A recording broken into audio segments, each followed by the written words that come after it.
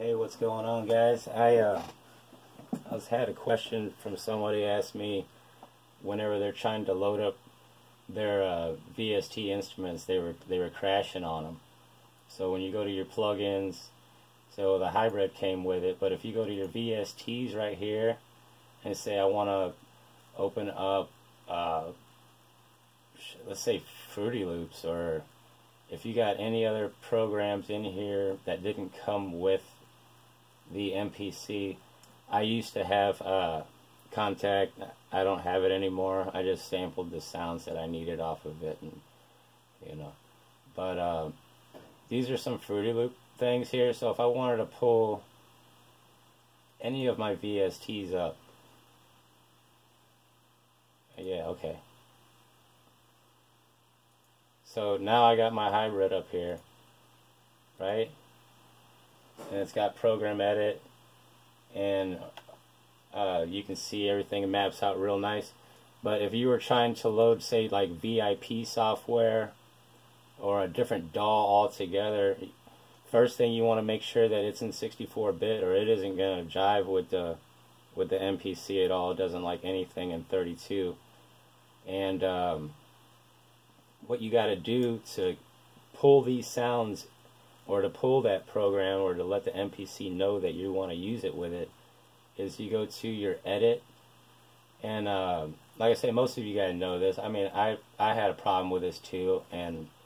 But you go to edit, hit your preferences, and then under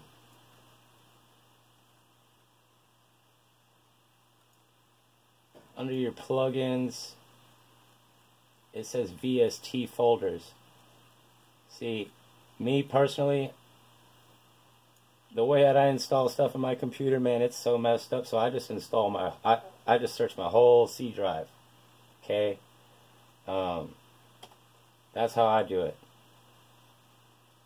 I will scan my C drive, any drive that's on my computer, and then you hit scan new or rescan all. I'm not going to hit it because it'll just take forever for me to do it. But once it populates, it'll show you all the things that are available on here, and then once it's done, it'll say done. You gotta wait for this little bitty circle thing to start here. Check it out.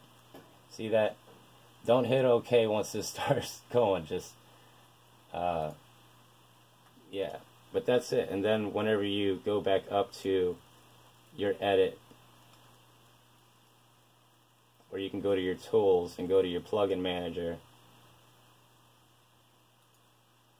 See, and that's what it scanned. It scanned all this stuff, and it's telling me what's good and what's not good. See, 64, 64. So those are all the things that it put on there. So I close this, and I go back to my plugins, and then it should say all your VSTs are right here. Cool, man. I hope this helps. So, thanks, and leave me some feedback.